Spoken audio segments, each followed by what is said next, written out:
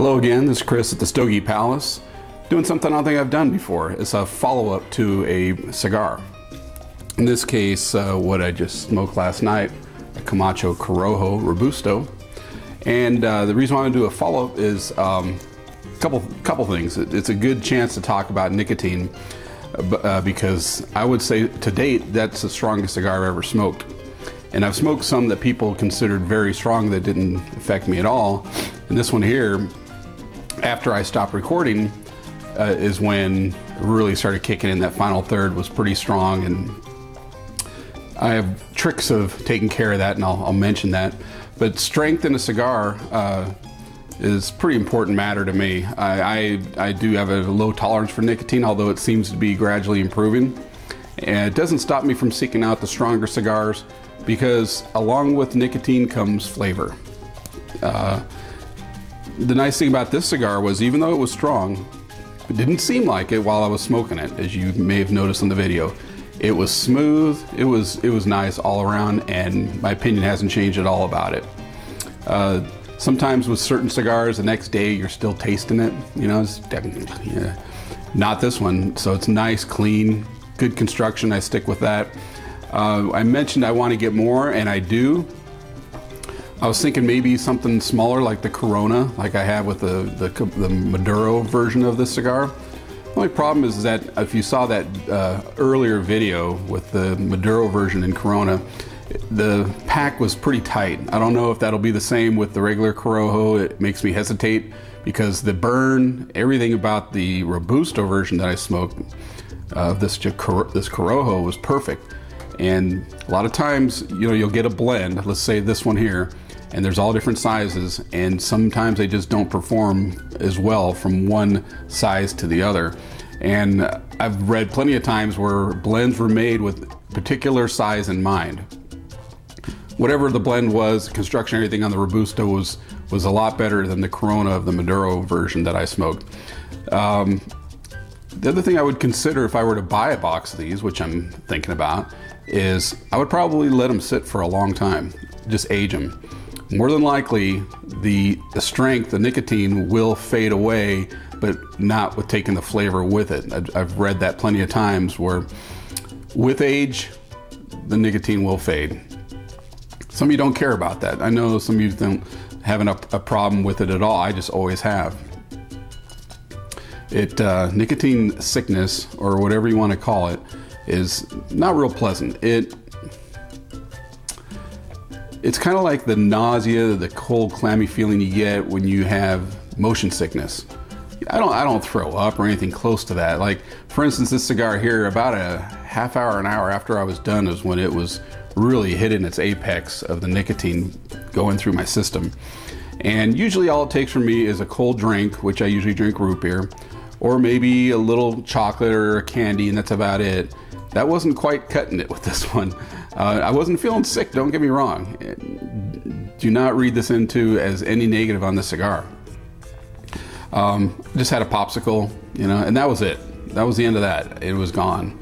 And it doesn't usually last very long if it ever comes on, but definitely a strong cigar. So a little talk about nicotine.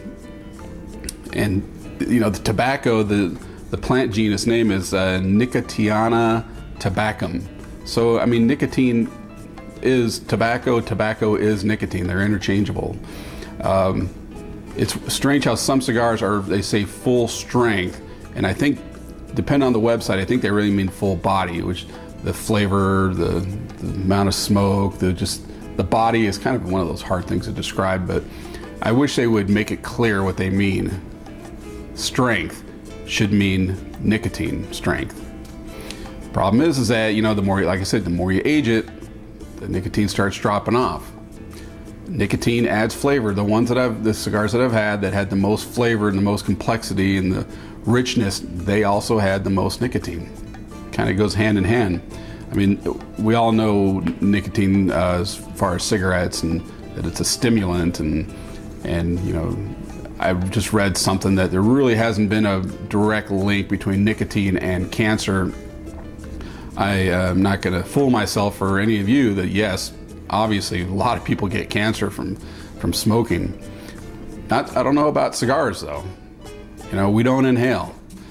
Not supposed to anyway, although some people do, but unfiltered straight tobacco smoke probably can't be a great thing for your lungs, but you know, from what I've seen, you know, sort of have to be predisposed to those kind of things, and I very well may be. I mean, I get over my life, I've had quite a few cysts removed and had a boil that was huge when I was a little kid. Remember that thing still. I was only in 3rd grade. I'll never forget it. It's massive.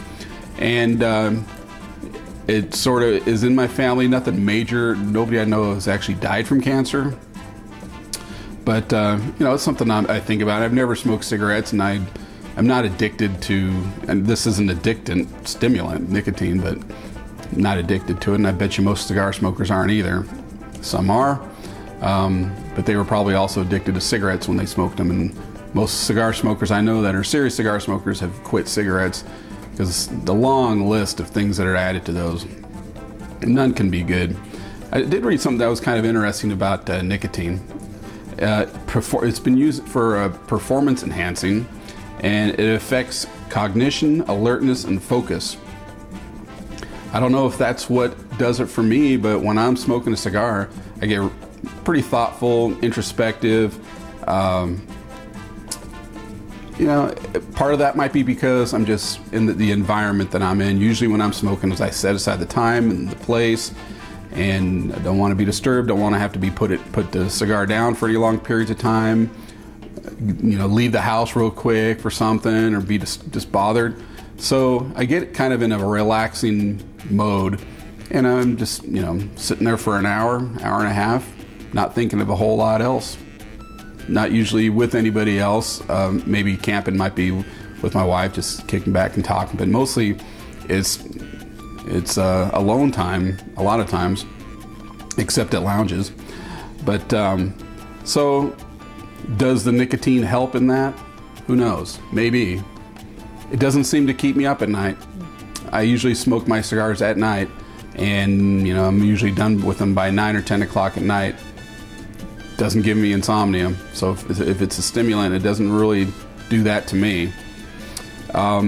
So once again, if you do have a problem with nicotine, and I'm sure half of you do, and the newer smokers have more of a problem, and you gradually ease into it. And I only smoke 2 or 3 cigars a week, so it's not like I'm smoking a lot and I'm building up a tolerance quicker. I'm not.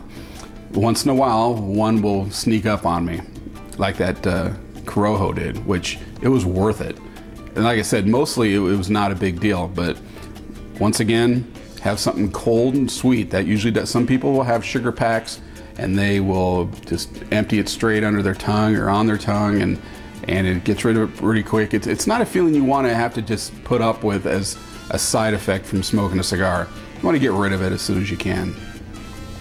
You know, if that means getting only medium cigars, that's one way. I wouldn't recommend that way, because I think medium and full taste way better.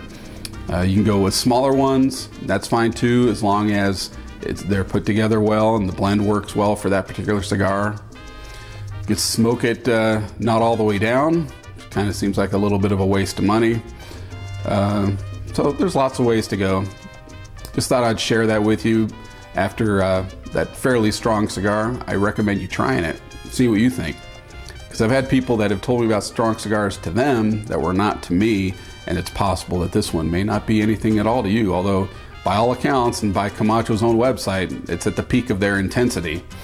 So thanks for watching. This is Chris at the Stogie Palace with a little follow-up on this Camacho Corojo and talking about nicotine. If you have any thoughts or comments, send them my way. Appreciate it. That's one thing about tobacco and cigars and even nicotine, that it's subjective. It affects people differently. People have different flavor profiles and different tolerances and all that. That's what makes it so cool, and that's why all of us who do videos and blogging have plenty of room to work with, because we all have different experiences and opinions.